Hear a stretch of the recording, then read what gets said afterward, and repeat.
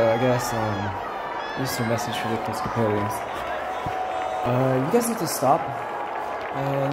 Year, I want to say 1999. I was 20 years old. And I was statutorily abused by a ordained priest of the Episcopalian Church at Washington Cathedral. I settled and took $30,000.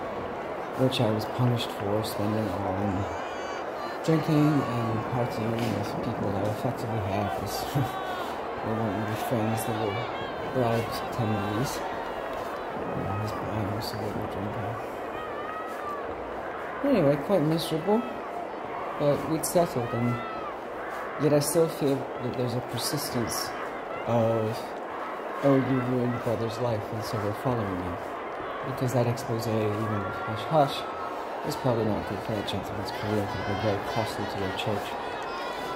Very costly because I ran away after he sucked my dick in a room full of mouse books and slept outside Washington Cathedral because I didn't know how to get home. It was in the middle of the night in DC.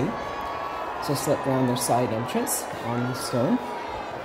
And then I was trying to walk home and he followed me. And so he got into my car and looked like terror, reaching in to take me.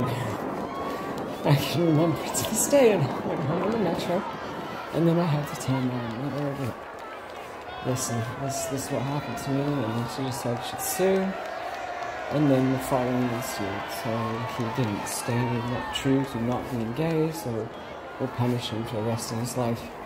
And make it so he can only be one of nothing. You weren't supposed to do that, Episcopalians. You were supposed to have settled. Is there anyone who can interrogate me? On a Sunday, don't they have to remember where they come from? Who taught them to speak? And I know the Americans don't like that, because they want their freedom.